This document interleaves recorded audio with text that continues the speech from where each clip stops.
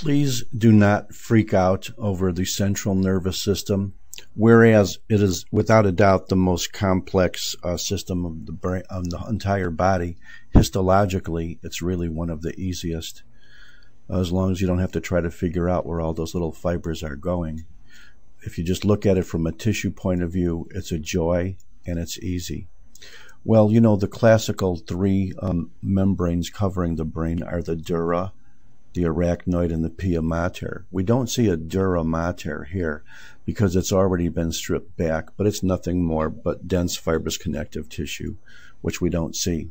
This looser, that's very loose and very vascular connective tissue that dips into the clefts or sulci of the brain is all arachnoid mater, and that's the part that contains the big blood vessels, of which this is probably a branch of one, and that, and that, and that. The pia mater might possibly be seen as just a couple of cells along here. All the rest of this is arachnoid, and so much for the meninges. Let's get into the more interesting things called neurons and glial cells. There's two kinds of cells, and only two kinds of cells in the whole central nervous system, whether you're in any part of the brain or any part of the spinal cord. There's the big cells, which are called neurons, and there's the small cells, which are called glial cells. And glial cells are about 10 times as more common as neurons. Neurons, however, often look to be about 10 times bigger. The parts of the brain in which neurons are abundant is called gray matter, and the parts of the brain in which neurons are basically absent is called white matter. And it's white because it's all myelinated cells, chiefly from a certain type of glial cell. Let's look at some of the cells in the brain.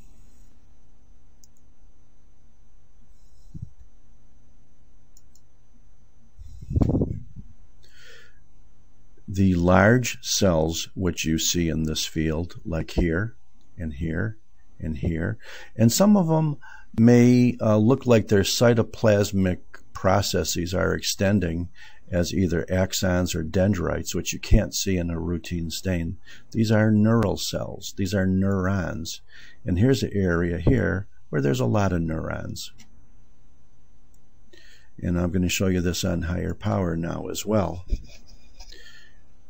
Here's a neuron, here's a neuron, here's a neuron, here's a neuron, here's a neuron, here's a neuron, here's a neuron.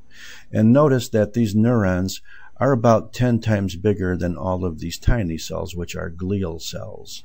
Okay, there's a glial cell, there's a glial cell, there's a glial. And even though in this field it looks like they're about as common, in reality glial cells are about 10 times more common. Neural cells have a nucleus, they have a body, and sometimes you could see extensions of cytoplasm from neurons to becoming either large axons or dendrites. And the difference, well, let's not talk about that yet. You know this is a blood vessel. You know there's a lot of neurons here. You know most of these small cells are glial cells. And let's go to now another area of the brain in which there are practically no neurons and practically all glial cells.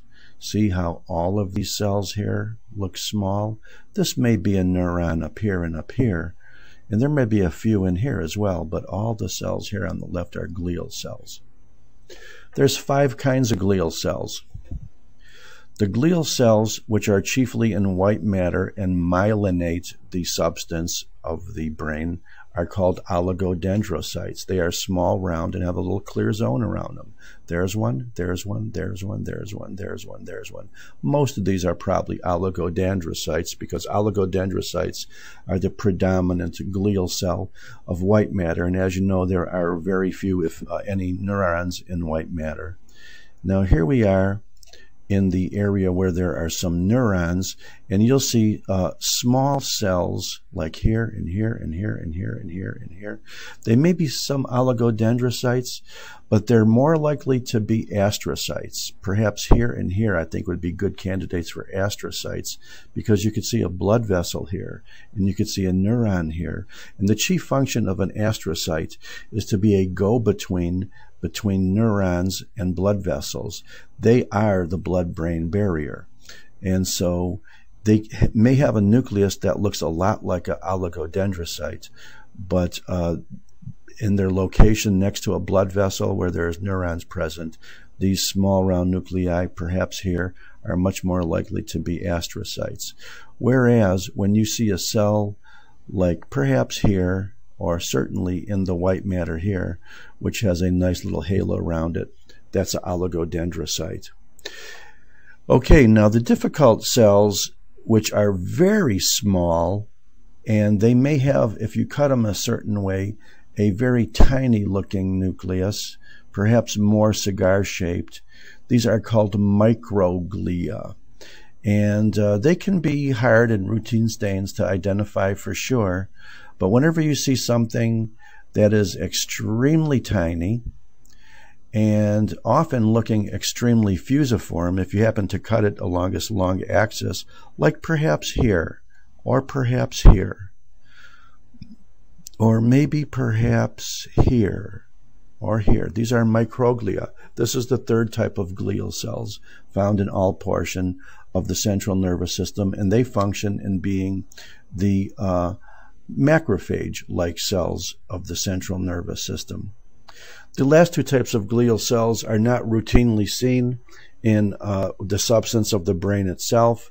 They're seen in either lining the ventricle system, which are the ependymal cells, or they're seen in peripheral nerves, which are the Schwann cells. And we've already seen gazillions of Schwann cells, because every time you looked at a peripheral nerve and there was this wavy component, and you had a nucleus in there, that was the nucleus of a Schwann cell. The Schwann cells make myelin for the peripheral nervous system, and these oligodendrocytes make myelin for the central nervous system. We are not going to be lucky enough to see the ependymal cells, but they are the only cells that line the ventricular system of the brain, and they are the only cells that look clearly like a simple columnar epithelium. Is there anything else we want to say about brain tissue in general? I don't think so. And I want to impress upon you the fact that even though, like I said before, the central nervous system is clearly the most complex and impossible to understand part of the body, in terms of histology, I really believe it's the easiest. And I don't think I want to say more about the central nervous system except sayonara.